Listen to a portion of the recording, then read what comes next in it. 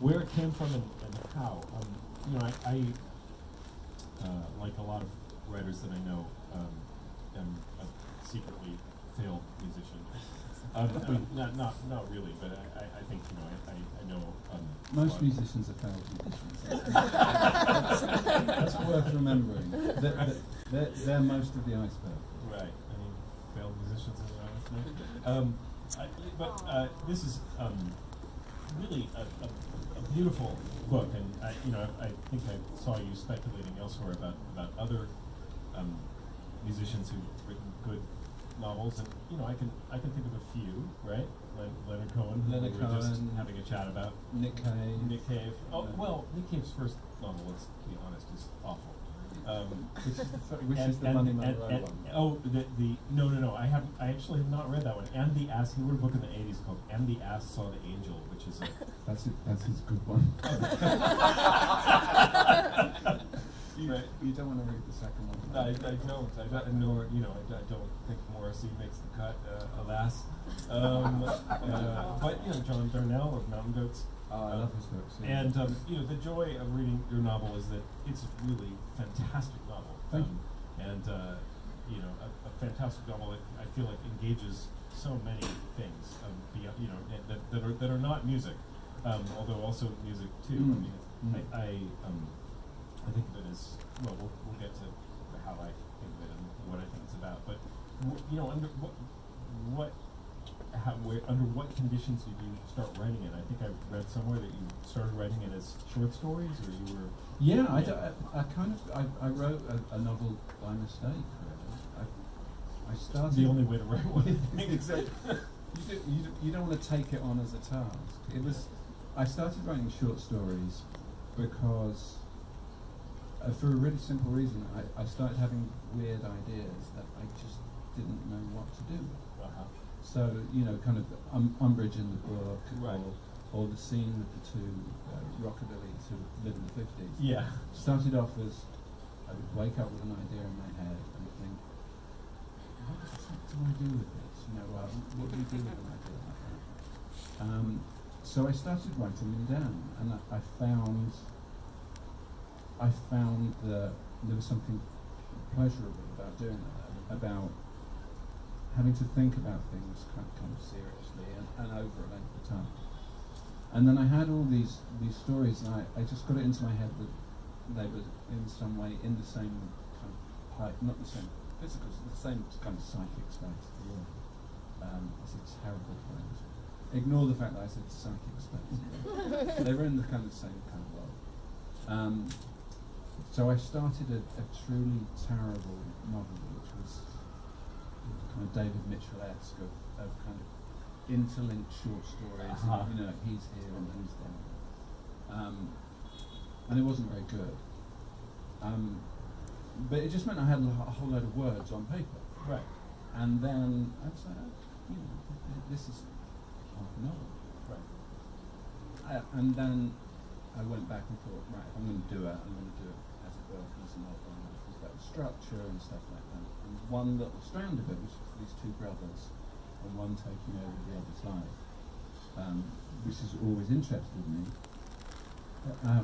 I started fitting stuff around it, and then I was kind of like, oh, this could be a book, you know, so I get it. Yeah, I mean, I think that's what startles me about it, is that, you know, when I saw that you said that you had started as short stories, it's, you know, immensely unified. I mean, most of them are gone. Yeah, I mean, it's kind of like the original draft that I did, which was, it was so long. You know what I mean? It was kind of like, I'd cut it back to kind of 180,000 words.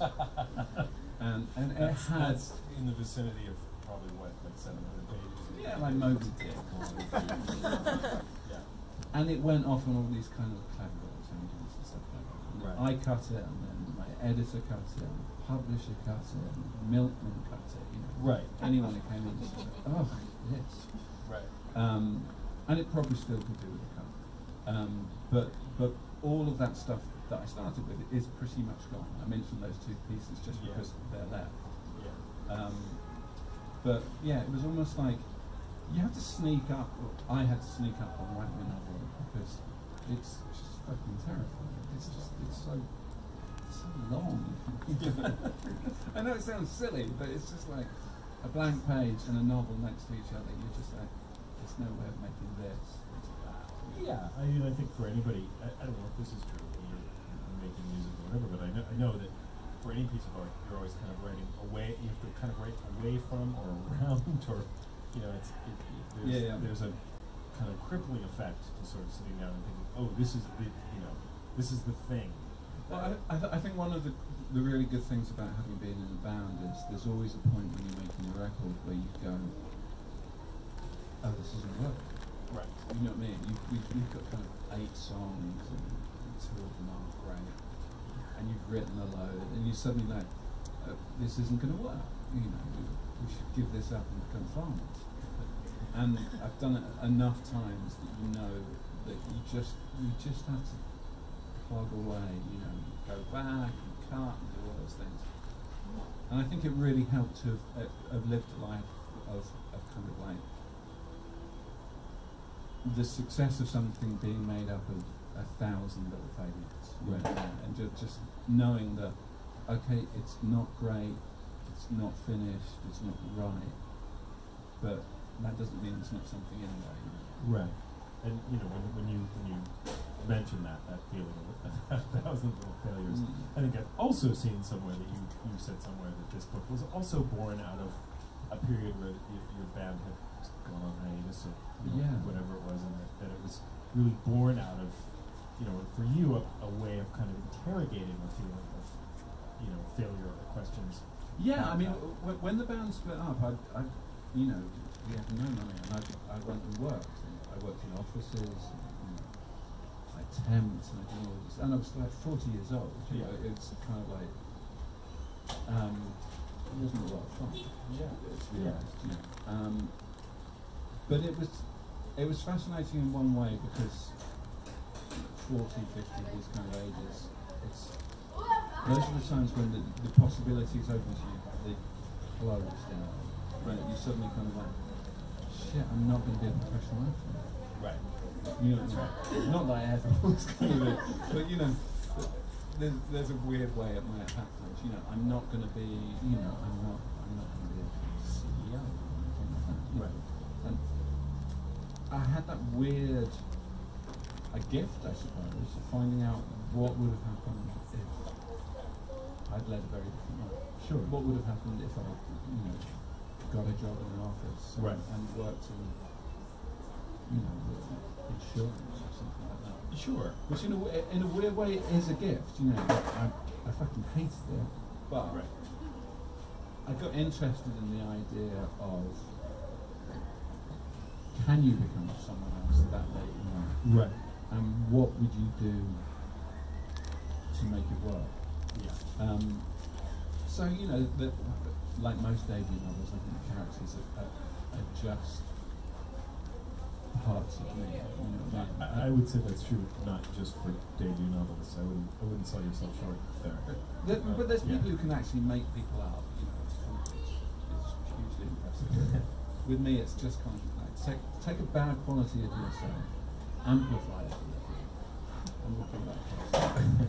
Well, you're being modest. I mean, what I would and accurate. What strikes me is that the book is, for those of you who haven't had the good fortune in fact, yet we of should reading ask, how many people have read it?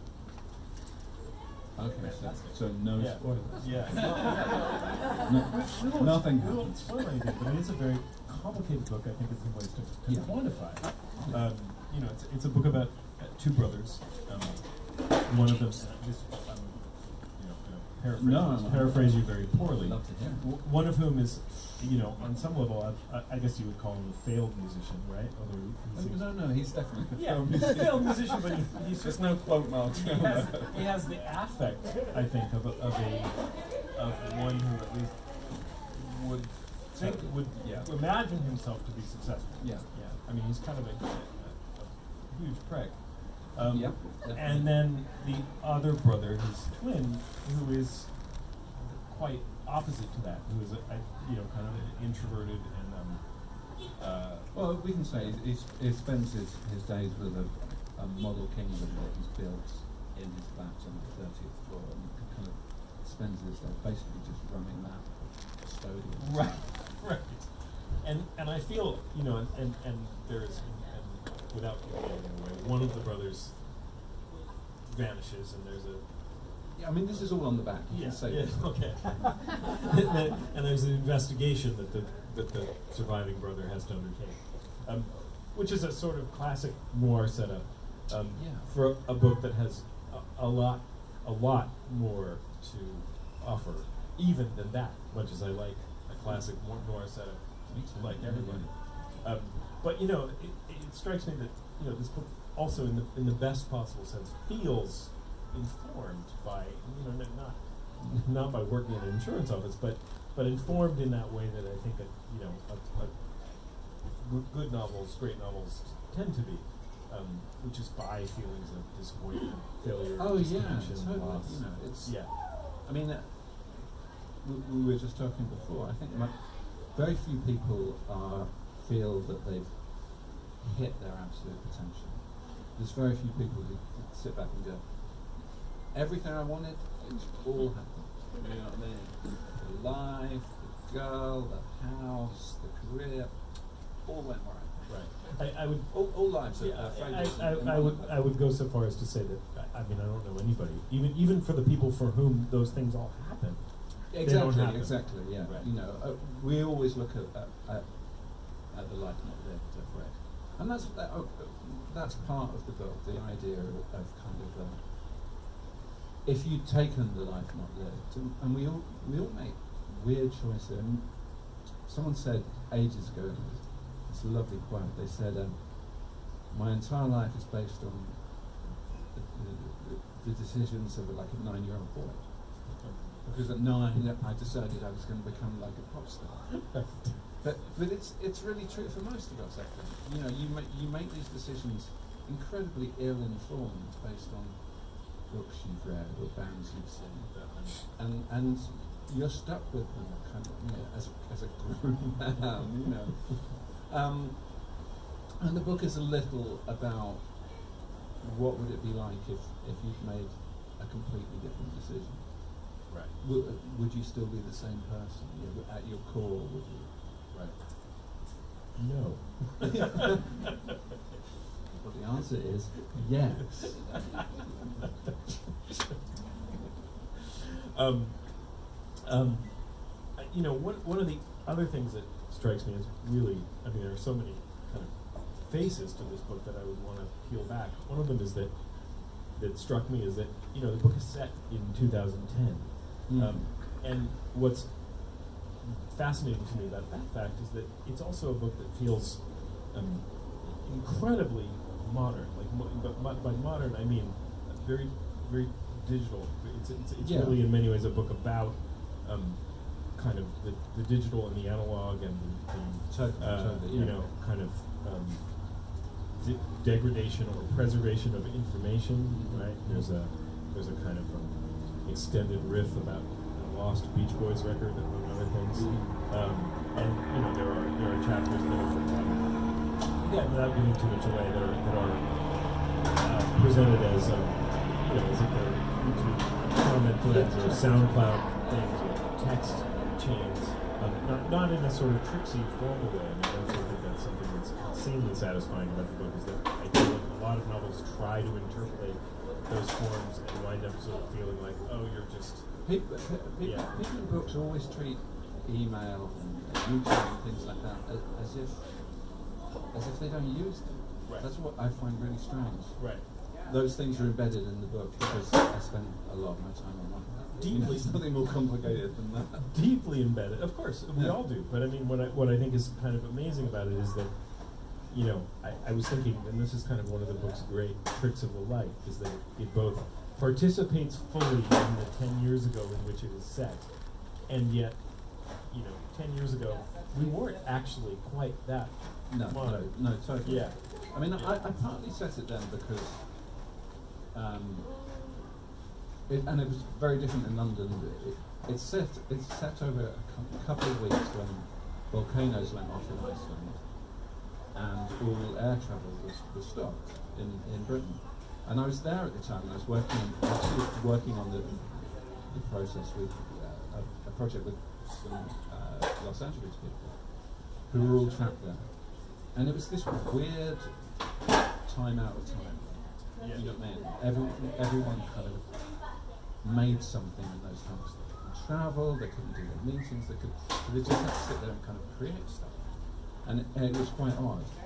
And the combination of that, and it was also at the time of the banking crisis, of this sense of the world stopping making sense, these really big things in the world, you know, banks and the news and everything suddenly just being kind of surreal. Yeah.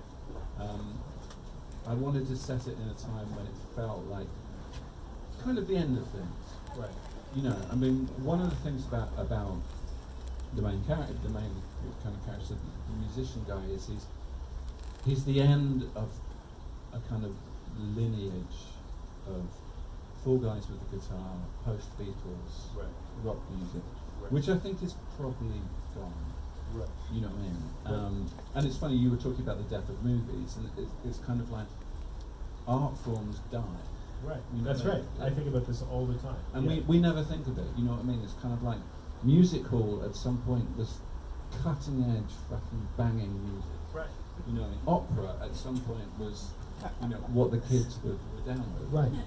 And it's what we listen to now, and the kind of band that the main character wants to be, it'll go, you know. Right. Right. And yet our attachment to those forms, I mean, believe me, I'm a novelist, I think about this all the damn time. Yeah. You know, definition of pissing in the wind. Thank you. That's good.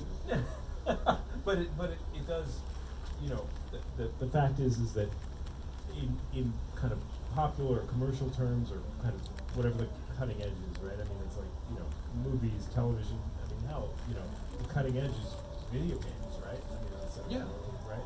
Yeah, and they're unreported on, undiscussed. Right.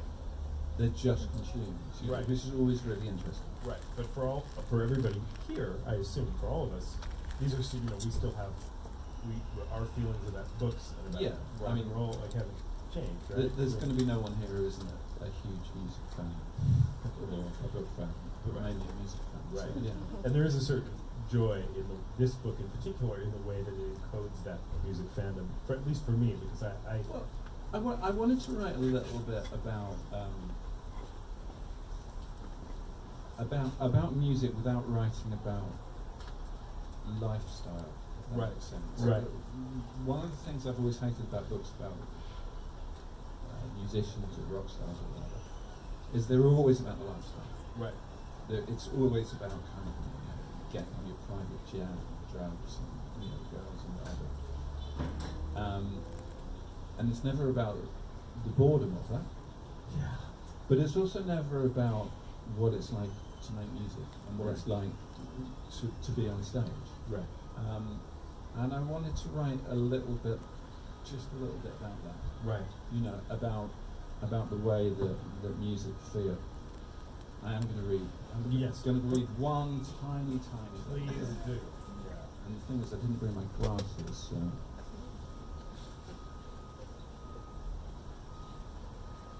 Oh, right. I thought I knew where it was.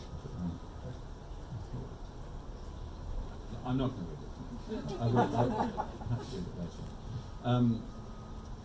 Yeah, I wanted to write about the realities of making music, how it feels, you know, because I hadn't really seen it done properly. Right. You know what I mean? Not properly, no.